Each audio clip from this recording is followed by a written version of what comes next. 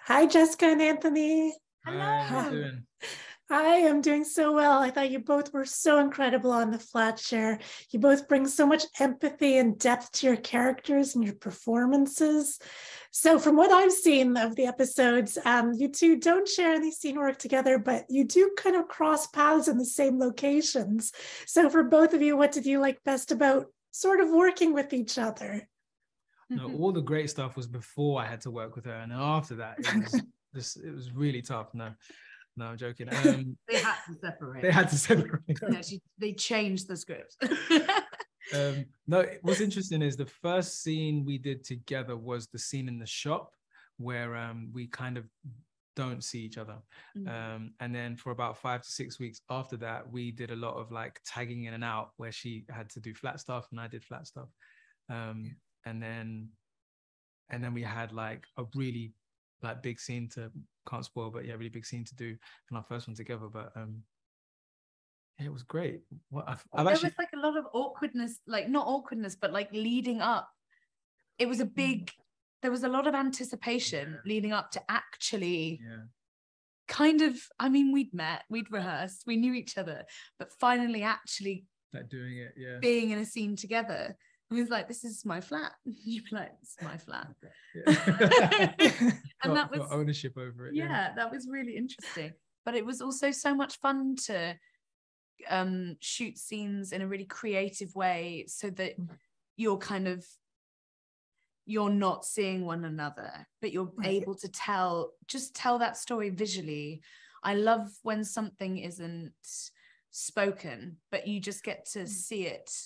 And then you know that story, you know the premise very quickly of realizing, oh, so they're not gonna see each other, but there they are, kind of, buying stuff from the same shop and all that kind of.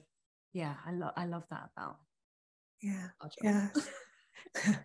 So tell me about some of your most memorable like days on set. Oh, there's one memorable day in London where we were filming the scene where I'm coming off the bus and Jesse's like walking past and we miss each other, and there was a shop front that was empty, but it had these musicians in it, these jazz musicians, and they were playing the loudest, best, like it was amazing. It was a hot summer day, or it was like a warm summer day, and it was just such a good energy on set that day, and that's like a really fun memory. Just because we like brass instrument sounds, like singing over London. It was the beginning of spring, summer, and I was like, oh, this city, man. It felt like it felt really patriotic about London.